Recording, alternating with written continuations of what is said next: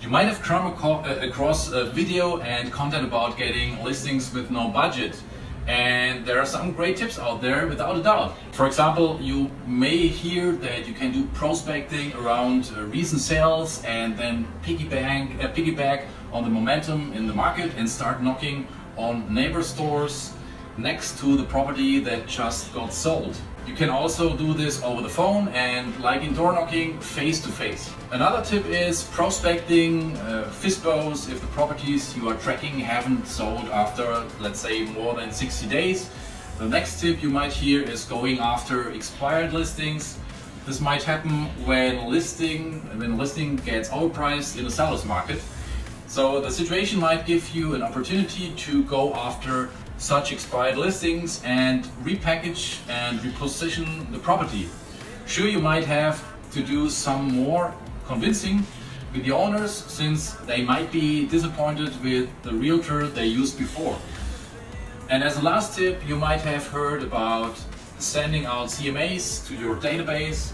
This is basically in the overall context of past client marketing, and prerequisite is obviously that you have already a database of leads and or past clients.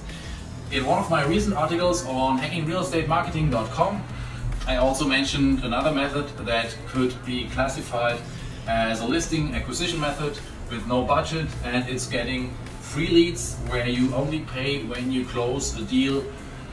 Well, I link to this article in the description of this video. But now I have a question for you.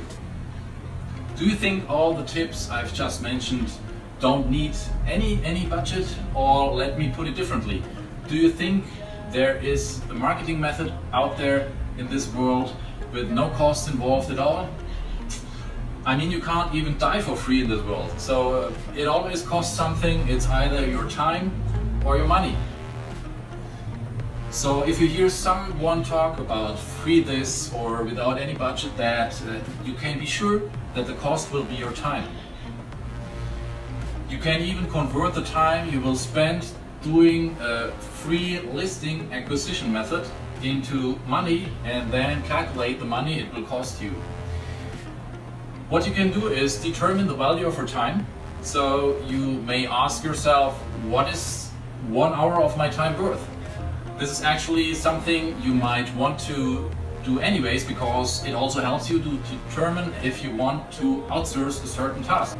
Let's say your hour is worth $100. In the case of the example of cold calling expired listings, you might find a great cold calling freelancer that charges $30 per hour. In this case, a sound decision might be to outsource this task. There's a great book called The Leverage Equation, which I highly recommend, where the general rule of thumb is that you may want to outsource tasks that can be bought at hourly rates below yours.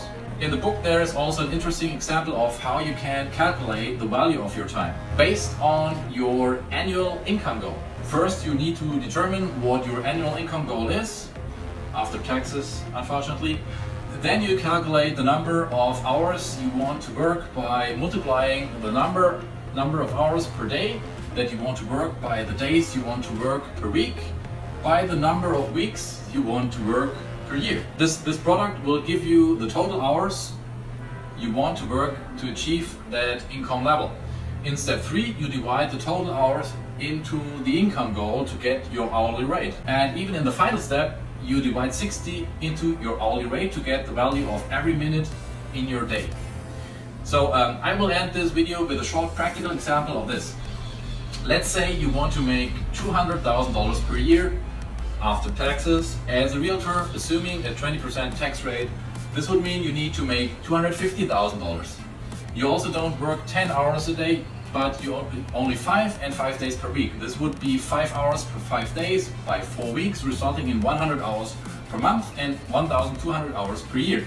Now let's divide $250,000 by 1,200 hours, and that's $208 for the value of your hour. The value of your minute would be $3.50. I hope this number crunching example gives you a bit of inspiration. What I wanted to show you with this is, and here I also sum this video up, is you don't want to lose sight of the value of your time when it comes to tips and marketing methods that are promoted as free or without any budget. Well, okay, I guess that's it for today. I hope you found this video inspiring, and if so, please give me a thumbs up and share this video. Okay, until next time, bye bye.